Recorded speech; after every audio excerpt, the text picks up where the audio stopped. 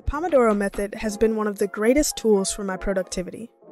I use this strategy when I have a lot on my to-do list and am having trouble focusing and powering through. The Pomodoro technique can be used when you're faced with large tasks or a series of multiple tasks. It helps you break down the work into short, timed intervals that are spaced out by short breaks. Our attention span really isn't that long, and multitasking is not as much of a thing as we thought it was.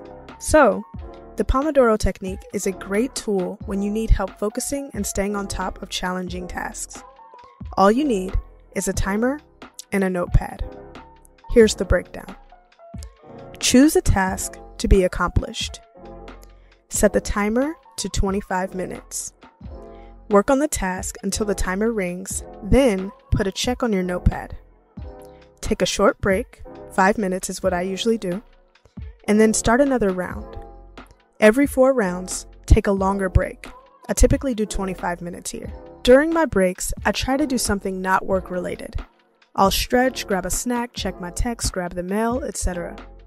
Now, naturally things will come up and it will feel like you're being attacked for trying to be productive. So what can you do to help with the distractions? Remember the following acronym, INC. I, inform the distracting party that you're working on something at the moment. N, negotiate and schedule a time that you can get back with them about the issue, in a reasonable time frame, of course. Be sure to make note of this task immediately. C, call back and follow up once you're done and can give focus to the issue at hand. It may sound something like this. Hey, I'm working on something right now. Would it be okay if I followed up with you in 30 minutes? Now, I know every distraction won't be that simple, and things are going to require your immediate attention. However, when you can, know that it's okay to express that you aren't available in the moment.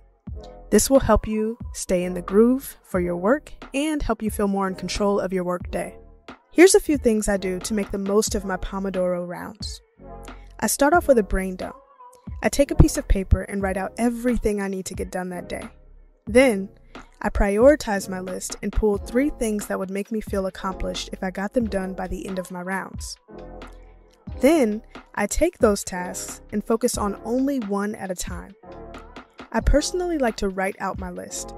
Crossing finished tasks off is so satisfying. I turn off the notifications on my devices and close any tabs I don't need open for the task I'm completing. This has been super helpful. I tidy up my work environment. Clutter is distracting. I like to clean up the area I'm working in and only have out the materials I need to successfully carry out my round. I personally love lighting a candle and listening to lo-fi music on YouTube when I'm doing my rounds.